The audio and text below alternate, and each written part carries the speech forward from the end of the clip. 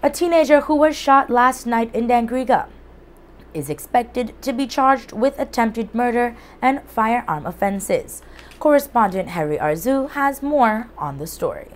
Residents of this municipality were alarmed by the loud sound of gunshots that was clearly heard in the Bakatong area at about 7:45 last night. Police here say that the Dangriga Quick Response Team was on patrol on Samwood Street in the Bakatong area when their attention was drawn to two male persons who were heading towards St. Vincent Street.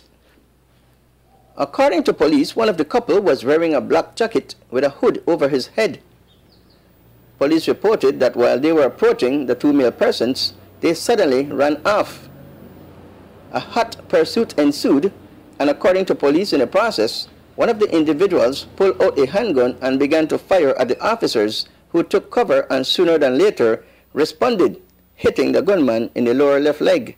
As mentioned, the loud sound of firearm exchange drew the attention of residents who gathered on the corner of Yemery Road and Pollack Street, where the gunman was lying, suffering from a single gunshot wound sustained from a police weapon. The injured person was later identified as a 17-year-old minor. He was later taken to the Southern Regional Hospital for treatment and is now in police custody. Police also reported that where the minor was lying on the side of the street, they discovered a ski mask and a .22 revolver handgun.